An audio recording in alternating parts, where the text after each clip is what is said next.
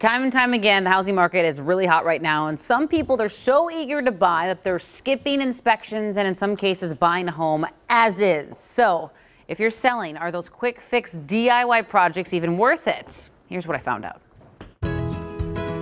Eager home buyers seem to be willing to get their hands on anything that's available.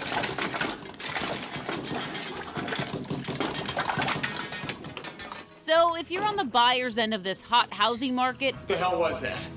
All I did was turn on the water. Keller Williams realtor Claire Shaw says now is not the time to waive any home inspections.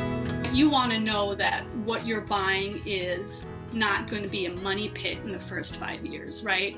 Sewer work costs a lot of money. Foundation issues cost a lot of money. On the seller's side, with inventory so low right now, are do-it-yourself quick fixes like a fresh coat of paint even worth the hassle if the seller already has the upper hand? A home that's well presented is going to be more desirable than a home where people just said, let's just sell it and see what we can get. Claire says it comes down to that first impression. Buyers are very educated nowadays. They've done a lot of research. They've looked at thousands of photos online. They will absolutely pick up on a home that has been really well maintained or well prepared for market. Simple things like a fresh coat of paint, giving your front door a pop of color, adding some fresh flowers to the front yard, and hiring a stager can make your home stand out from the rest. Buyers don't make an offer on number 2, right? They make an offer on number 1, meaning the home that they like best. And the home that they like best,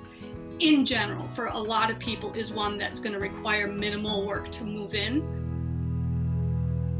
And if you're looking to sell now or in the near future, Claire says don't go crazy with a big kitchen remodel or something that you're not going to get your money out of unless you plan on being in your home for a lot longer. So keep it simple. And all morning we've been asking folks to share their before and afters. This is one I did with my husband. I'm really proud of our basement. Yeah, so share yours with us using the hashtag, or you can text us, because I mean, people were busy. We were bored during the pandemic. What, did you a little paint in there? I did a little paint, got rid of the old stinky carpet, put in some wood floors, brightened up the place. I need to Much see better. it. I was there. I was there with the carpet. Yes, the carpet, yeah. Get rid of that stuff. Yeah. So let's take a look at some of your pictures. I believe we have some good